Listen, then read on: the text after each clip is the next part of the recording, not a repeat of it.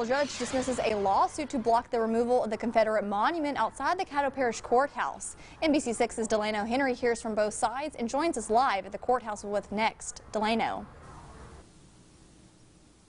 Alex, this Confederate monument definitely has the Shreveport community divided. Now, some feel it's a part of history, and others feel it's just downright offensive. It's a statue.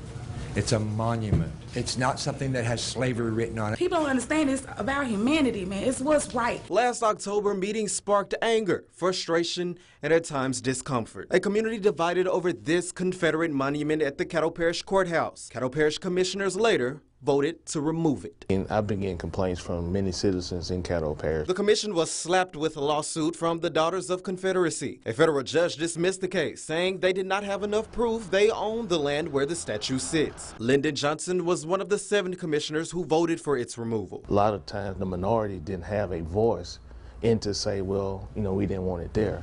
And so now, as time has changed, there is a voice. The cost to remove the monument is more than $250,000. So that leads to the question, who is going to remove it? The Daughters of Confederacy will be given a letter eventually to say, you know, asking them to move their statue from our grounds. And if that doesn't happen, then we'll have to do some type of legislation to get it moved. Jeff Bird says removing the monument is taking a page out of history. You have to have something like this big thing sitting right here to remind you.